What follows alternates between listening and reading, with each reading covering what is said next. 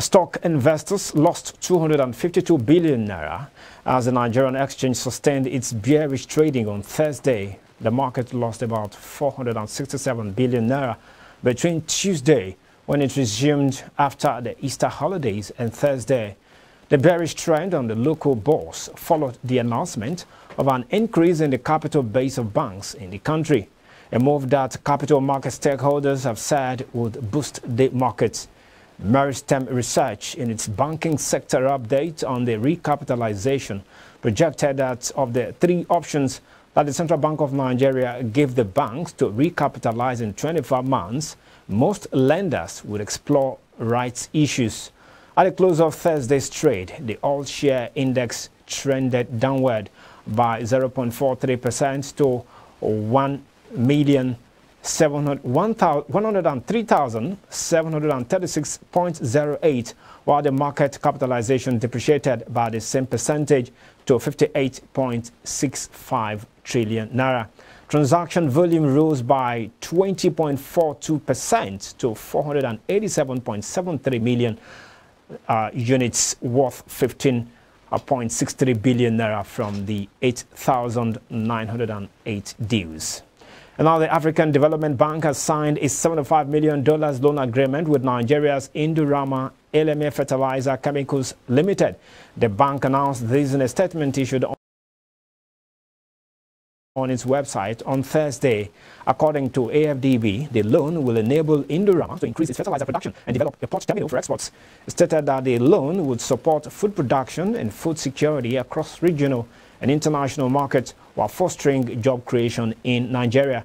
It added that the expansion would include the development of a third urea fertilizer production line and a new shipping terminal at Indorama's facilities in Port Harcourt.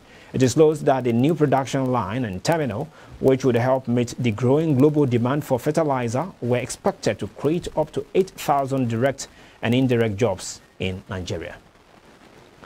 And now the foreign trade statistics data published by the National Bureau of Statistics says imports of raw materials into the country rose by 25% to 3 trillion naira in 2023.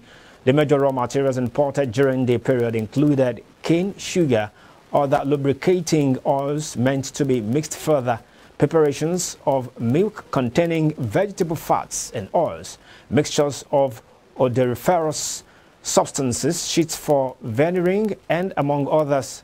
Conversely, Nigeria could only export raw materials worth 1.8 trillion naira between 2022 and 2023, recording a 3.6 trillion naira balance of trade. Speaking with newsmen, the chief executive officer of the Center for the Promotion of Private Enterprise, Muda Yusuf, linked the increase in raw materials imports in naira terms to the depreciation of the naira. The last few years, manufacturers had lamented that over-reliance on imported raw materials had been an albatross on the real sector of the economy. Now, the federal government has launched a technical committee to initiate the $617.7 million investment in digital and creative enterprises iDice program. Vice President Kashim Shettima, who inaugurated the committee in Abuja, expressed confidence that it would revolutionize the nation's digital and creative sectors. The iDice program, a collaborative effort between the government and international partners such as the Bank of Industry, African Development Bank, French Development Agency, and Islamic Development Bank, aims to support and empower businesses in these sectors. The National Economic Council endorsed the program's implementation in all 36 states and the Federal Capital Territory during its recent meeting in March. Vice President Shettima stated that the Ministry of Finance has been tasked with ensuring prompt fund disbursement for the iDice program to facilitate its swift execution. He emphasized that this initiative would lead to innovative collaborations and numerous opportunities, reshaping Nigeria's digital and creative landscape.